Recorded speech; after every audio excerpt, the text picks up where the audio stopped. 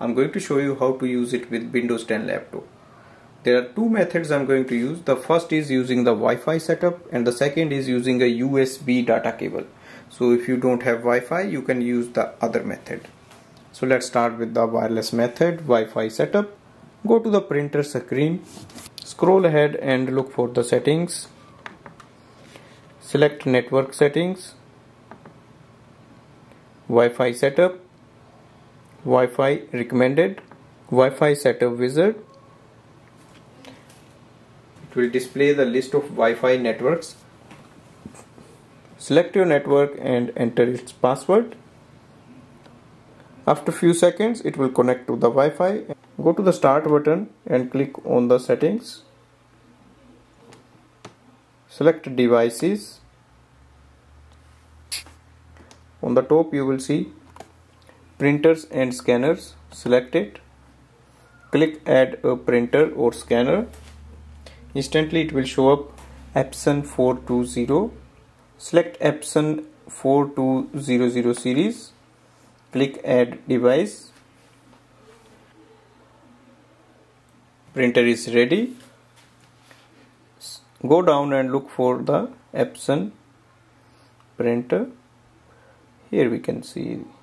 So this printer is here. Select it. Click manage. Here.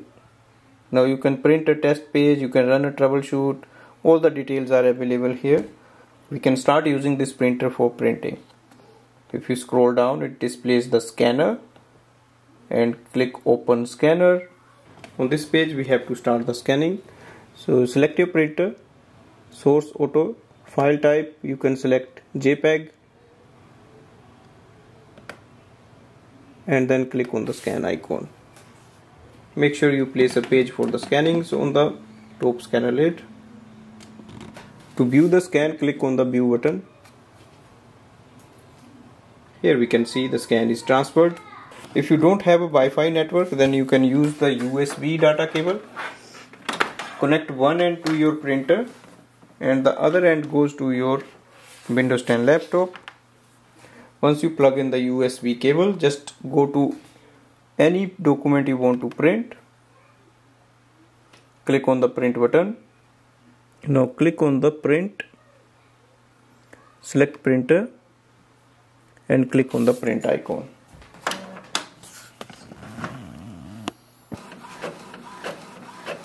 So here we can see it has printed.